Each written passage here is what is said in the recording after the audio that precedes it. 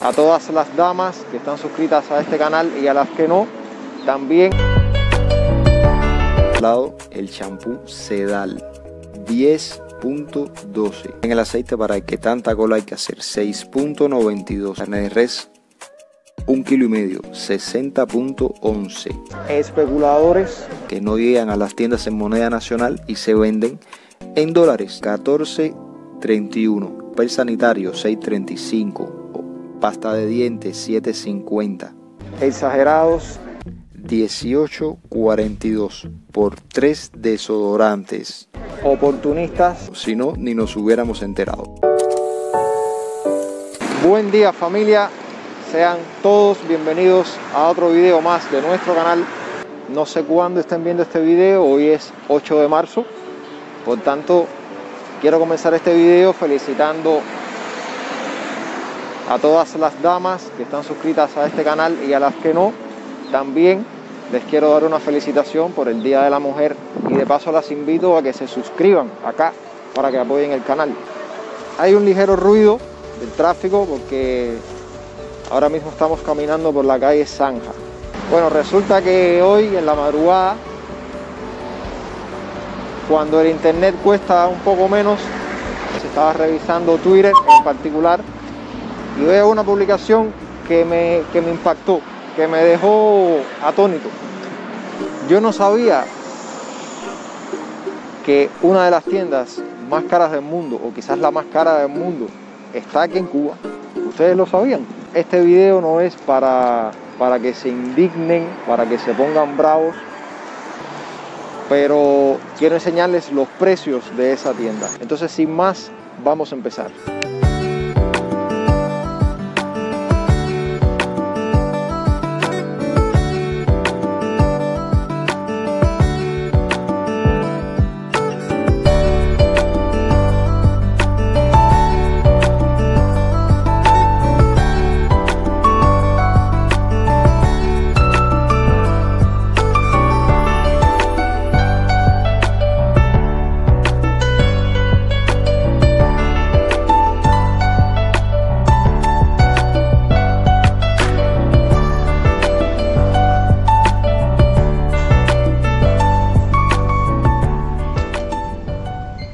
Ya estamos acá, vamos a buscar la página.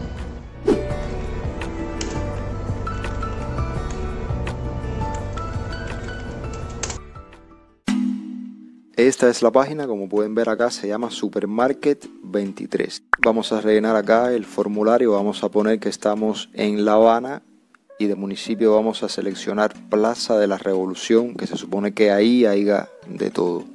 Ahora mismo seguramente deben estar pensando, bueno, pero esto es una página.com, tiene un número telefónico que obviamente no es cubano, supermarket, de eso está en inglés, pero no se dejen engañar. El gobierno cubano tiene muchas entidades y empresas en muchos países. De hecho, antes había una tienda virtual que se llamaba carlostercero.ca de Canadá. Recientemente nos enteramos inclusive que en Inglaterra había un banco cubano. Y quiero decir que nos enteramos cuando fue sancionado por el embargo, si no, ni nos hubiéramos enterado. Esta tienda virtual puede estar posteada en Canadá, pero el servicio es de Cuba. Bueno, aquí ya estamos viendo ya los productos bien caros. Desodorante Rexona, 5.69. Mírenlo acá.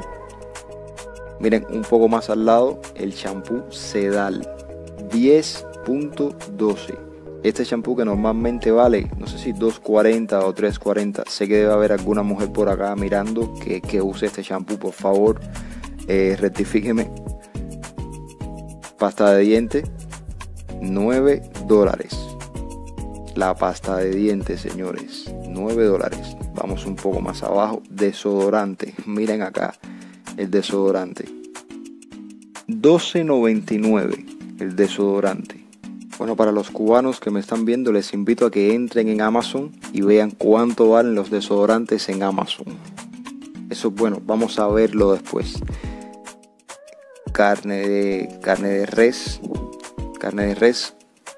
1,5 kg, 60.11. Bueno, dice que es importado. ¿Quién sabe? Habría que ver en la etiqueta. Carne de cerdo, 46.55. Esto es una pizza que vale, la pizza vale 8.78. Debe ser espolvoreada con oro la pizza. Más al lado tenemos, esto parece que es una cajita, tiene tremenda mala pinta, 10.67. Más abajo tenemos sándwich que van desde 6.16 hasta $11. Recuerden que estamos hablando de dólares americanos. Bueno, yo creo que esto lo voy a repetir varias veces durante el video. Aquí está todo lo que está perdido, todo lo que no se encuentra en ningún lado está acá, a 2 y 3 veces su valor en dólares. Está esto acá. Vamos a echar un vistazo a ver qué más nos encontramos en los lácteos. A ver, tenemos queso, tenemos helado. La caja de 10 litros vale 34.94. Helado Nestlé. Hay una fábrica de Nestlé acá en Cuba. O sea, esto no es importado, no. Aquí hay una fábrica Nestlé. Helado de 5 litros, 19.28. A ver, déjenme ampliar esto para hacer una experiencia más inmersiva. Ya estamos acá. También tenemos bebidas alcohólicas, pero no, vamos a seguir en la comida. Aceite. Miren el aceite para el que tanta cola hay que hacer. 6.92. Este es el que cuesta 1.95 en CUC, que costaba, ¿no? Que ahora vale en peso cubano. Los refrescos, miren dónde estaban escondidos, 1.08. La caja de refrescos cuesta 25.30, el doble de lo que normalmente cuesta el refresco. Una caja normalmente vale 12 CUC, costaba antes. Ahora vale aquí el doble y en dólares. Estos refrescos son los que ustedes no veían hacía 1000 años. De hecho, no los ven hace 1000 años porque en las tiendas en dólares lo que venden es refresco importado. Este, que es el nacional, se está vendiendo acá. Aquí lo pueden ver clarito. 1.08 cada lata de refresco. Guayaba, 1.67. Miren qué rico, guayaba. Señores, eso que nos dijeron que se iban a vender en las tiendas en MLC productos importados solamente, mentira. Estas son cosas que se hacen en Cuba, cosas que se están produciendo acá, que no llegan a las tiendas en moneda nacional y se venden en dólares a un precio excesivo. Vamos a echar un vistazo por acá a ver qué más nos encontramos. A ver, vamos a revisar acá farmacias. Miren, por suerte está vacío. ¿Ustedes se imaginan que esto estuviera lleno? Bueno, vamos a seguir acá. Electrodomésticos. Refrigerador 3.528, televisor 860. Quiero enseñarles lo que me impactó a mí por lo que estoy haciendo este video. Miren acá. Desodorante 14.31. Esto vale 2x5 en Amazon. Íntimas, $10, que hay muchos lugares en donde ni siquiera ha llegado la de la cuota. Papel sanitario, 6.35. Pasta de dientes, 7.50. ¿Qué creen ustedes de esto? Vamos a revisar en Amazon. A veces yo pienso que estas personas creen que nos están pagando a nosotros $700 en el mes, que somos ricos, o que ustedes, que son los que mandan remesas para acá, son ricos. Vamos a ver acá, miren, televisor. Esto es para los cubanos que están en Cuba, para que vean cuánto valen las cosas. A ver, vamos a buscar 43 pulgadas. Aquí tenemos uno de 460, es la misma marca, TCL. Y el desodorante, vamos a entrar a ver el desodorante. Un pack de 3. Abajo está el precio, $18.42 por 3 desodorantes. Bueno, como dice Reinaldo Taladri, saque usted sus propias conclusiones.